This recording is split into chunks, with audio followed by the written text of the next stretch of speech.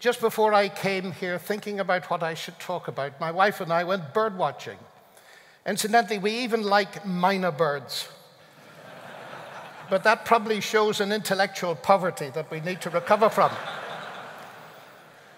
So we went to a remote part of Washington State 5 days ago, and we were sitting watching the bald eagles.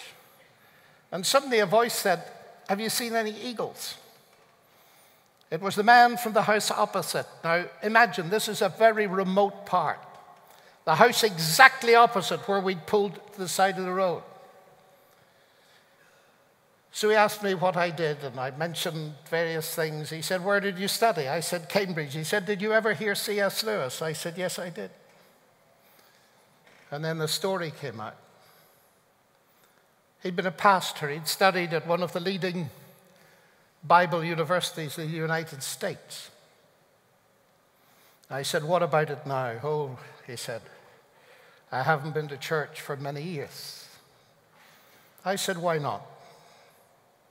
He said, "One day my daughters came to me and said, 'Dad, we're not going to church with you anymore.'" He was devastated. "Why not?" "Well, we hear you talk about the importance of family, but we never see you. So we're going surfing, and we're not going to church anymore." He said, "I went surfing, and I've not been back to church myself since." It's very real, isn't it? And how do we handle it? Because it's so very easy to have a mask, either in family or in Christian ministry, and not face the realities.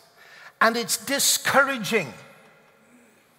Of course, this man was amazed that God had brought somebody to his front door. And we had a lengthy talk after he had invited us to barbecue with them. And I thought, why don't I tell the folks in Australia about that?